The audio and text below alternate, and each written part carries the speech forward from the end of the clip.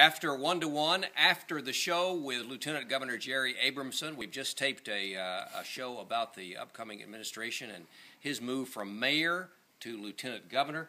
But I want to go back a long way, okay? Okay. I want you to tell me about living up above the grocery store and growing up with your dad as a grocer in Louisville, and we won't say how many years ago, but just talk about that.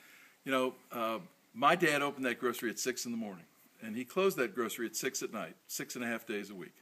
We were across the street from Hilrick and Bradsby, the original baseball bat factory. And so all those guys would come in the morning. A lot of them were farmers. They'd go to work at 6 in the morning.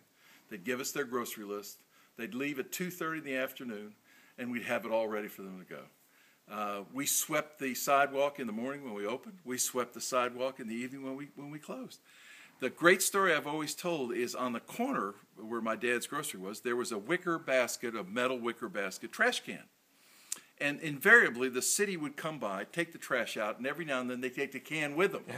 And so my dad would have to call down, and so he told the story, and I don't know if it was a pocket full or not, but he told the story that when I was 9 years old, I said to him, "Don't worry, Dad, someday I'm going to be mayor, and we're going to bolt that trash can down on the sidewalk."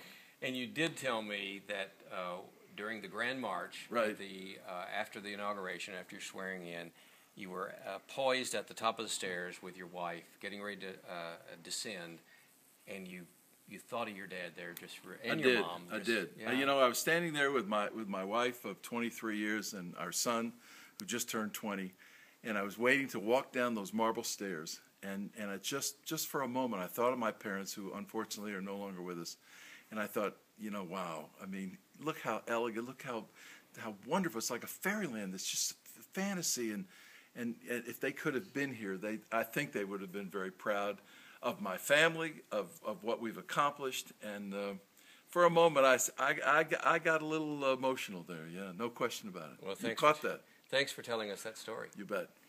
After the show, 1-to-1, I'm Bill Goodman.